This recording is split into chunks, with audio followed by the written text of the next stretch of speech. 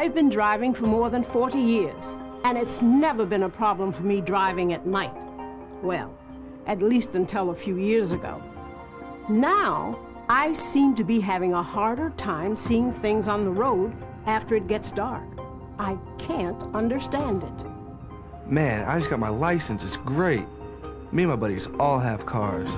Sometimes on a Friday night, you can see us just cruising the town. Or maybe we go to a friend's house just to see what's up. I have a full-time job that's very demanding, and 2-year-old twins who are even more demanding, so you can imagine I keep real busy. In fact, I probably have the dirtiest car on the road since I never have the time to wash it. I mean, I'm putting the kids in the van to take them to daycare even before the sun comes up. I could really use a rest. I usually get home late from work. I need to work off some stress. You know, get some exercise. So I try to go jogging, even if it is dark. I try and stay as close to the edge of the road as I can, so I don't get hit by a car. Just about all of us have a driver's license. And every day we depend on our cars to get us where we need to go, whether to work, to a friend's house, to the shopping mall, or to a vacation spot in another state. But since driving is an everyday activity, we can sometimes take that privilege for granted. And unfortunately, we can also take safety for granted. However, if we do that, even for a moment, the unexpected can happen. A vital traffic control device along the roadway might be overlooked, which is something that could more easily happen while driving at night.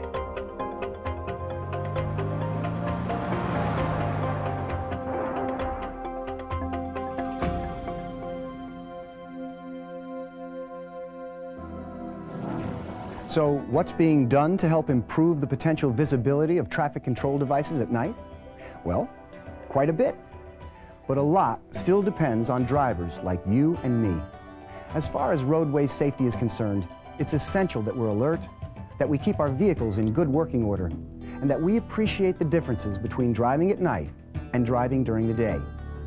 Through experience, most of us know that it's more difficult to see the road at night. But what's being done to help improve our ability to see traffic control devices during those hours? Well, it has to do with something that's called retroreflectivity. Simply put, retroreflectivity is a phenomenon in which light rays strike a surface and are then reflected back towards the direction of the light source. To a driver, this makes traffic safety devices appear to illuminate or glow. Federal, state, and local government agencies, working together with academia and the traffic safety services industry, are dedicated to developing and maintaining a safe, efficient roadway system for both daytime and nighttime driving. That's where retroreflective technology comes in.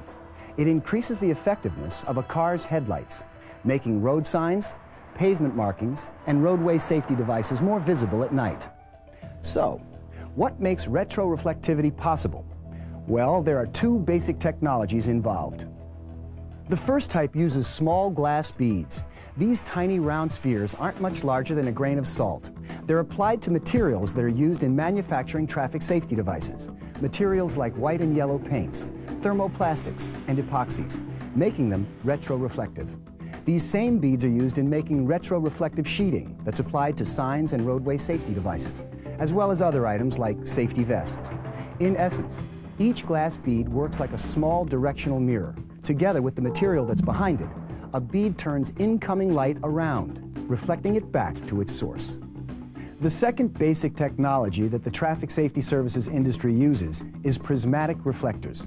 These prismatic retroreflective materials work somewhat differently from glass beads, as they redirect the light back to the source through multiple internal reflectors. Familiar types of roadway safety devices using prismatics include reflectors that are positioned on roadside markers and barriers, as well as the raised retroreflective pavement markers that are increasingly being used on otherwise dark roadways. Prismatic retroreflective materials consist of tiny cube corner retroreflective elements. Positioned on the face of signs and road channelizing devices, each element is a tiny corner cube that's open in the direction of the driver. When a headlight beam enters the cube, it bounces off each mirrored face of the cube corner element, ultimately reflecting light back towards the driver's eyes. It makes roadway safety devices look as if they're glowing. But no matter how efficient this technology is, it can't be effective without something else, something that's extremely important. You, the driver. It seems like before I turned 60, I could spot things a lot easier at night. But now, whenever I'm driving after dark, it seems like I really have to work at it. I just know I need to get a lot closer to signs to see them. Years ago, I could see them from pretty far away. As we grow older, our eyes increasingly need more light to see. By the age of 45, the average person needs 4 times as much light to see at night as a person at age 19. That's one of the reasons why the use of retroreflective materials on roadway safety devices is so very important. Retroreflectivity gives America's maturing population a better opportunity to drive safely at night. It does that by allowing them to see roadway signs, markings, and safety devices a lot sooner and a lot better.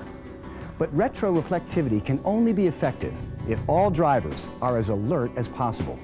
This means being careful with medications and getting adequate rest, in addition to making sure that their car's headlights are clean and properly aligned.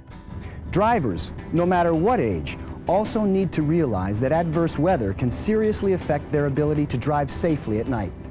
For example, if there's heavy fog, rain, or snow, the beams from a car's headlights can become scattered and produce glare, which limits vision. But this concern involves more than just diminished visibility. Consider that even light rain can reduce the retroreflective properties of signs, markings, and roadway safety devices. And here's why. In rain, fog, or snow, the transmission of light to and from a retroreflective device is greatly reduced, or even totally eliminated. So during adverse weather, it's important to stay off the roads if possible. But in case doing that isn't practical, then you need to drive more slowly and cautiously. Also, make sure that your windshield wipers, lights, and defroster work properly. On Saturday nights when I go driving out with my friends, we have a great time. I mean, we're not getting in trouble or anything. We're just messing around. In a car, innocent horseplay can cause the driver to look away from the road at exactly the wrong time, missing something important, like a stop sign, even if it's clearly visible and made of retroreflective material. Traveling too fast in relation to driving conditions can also have very severe consequences. That's because at night, or in adverse weather, a driver is almost totally dependent on the visibility that's provided by a car's headlights. Roadway lighting is a highly effective method for increasing nighttime visibility and for preventing accidents. But unfortunately, it's not practical to have it in place everywhere. That's why, when driving on a dark road using only your headlights, it's important to concentrate on what you're doing. This demands that you use your car's high beams whenever possible, helping you to more easily see retroreflective signs, markings, and roadway safety devices from a distance. I've got my 2 little kids in the car, so I'm a very careful driver. I wouldn't want anything to happen to them, or to me for that matter. So if it's raining really hard or something, I take it easy. Thinking about that, a good rainstorm would help clean off my dirty van. When it comes to driving on dark roads, a dirty vehicle isn't anything to joke about. And here's why. The dirt that accumulates on a car isn't just unsightly. It can actually cause an accident. No joke. The buildup of grime on your headlights allows less light to reach signs along the road, meaning that less light gets reflected back to you. While we're on the subject, in addition to keeping your car clean, it's essential that things like headlights, taillights, and windshield wipers be in good working order. This means both headlights need to be functioning. If one burns out, it needs to be replaced as quickly as possible. And the same goes for your taillights. Another point is that headlights must be properly aligned. In this way, their beams are focused exactly as they should be. Also, you should replace your car's windshield wipers periodically. That's so they don't wear down to the point of smearing your windshield instead of wiping it clean. When I go jogging at night, I try to wear light-colored clothing. That way I can be seen a lot easier. But I have to admit, there have been a few close calls. Jogging, riding a bike, or just taking a walk along a road, even one that's not heavily traveled by cars, should be done only during daylight hours. But if it's after dusk, it's important to wear more than just lightly colored clothing. To be easily seen at night, a retroreflective vest should be worn, like those used by crews in construction work zones along the highway. It's also advisable to wear a small battery-operated flashing light. Both of these safety items are available through retail sporting goods stores. If you're riding a bike on a dark road, be sure it has a state-approved bicycle headlight. And in addition to the retroreflective vest you should be wearing, your bike needs to have retroreflective devices on its pedals, seat, and wheels. Only by taking these kinds of precautions will other drivers be able to see you from farther away, giving them more time to maneuver around you. Driving at night presents a number of hazards, but these can be reduced through a combined effort between federal, state, and local governments and the traffic safety services industry, in addition to drivers, bicyclists, and pedestrians. On the part of government, this involves having effective maintenance programs in place, ones that are designed to systematically refurbish road signs, pavement markings, and roadway safety devices after they've reached the end of their useful lives. In terms of the traffic safety services industry, it means continuing the development of more effective and longer-lasting retroreflective materials. This kind of effort also encompasses developing, testing, and deploying newer and better retroreflective devices, something that's an ongoing initiative of both government, academia, and industry. It's interesting to see how they're making road signs to help you see better at night. You know, I was wondering why they are so easy to spot, even though my eyesight is going a bit. I'm definitely going to be more careful about messing around when I'm in a car with my buddies. Guess where I'm headed right now? To the car wash. I'll tell you what, next time I go jogging at night, you'll see me in one of these retroreflective suits. Operating a motor vehicle at night, especially in adverse weather, brings with it some very serious responsibilities. As a driver, you need to make sure that your vehicle is in good operating condition, that you're alert and not under the influence of alcohol or drugs, that you're being cautious by reducing your speed, and that you're familiar with how retroreflective signs, markings, and roadway safety devices can help. All of this is based on one common goal: to make America's roads safer for everyone.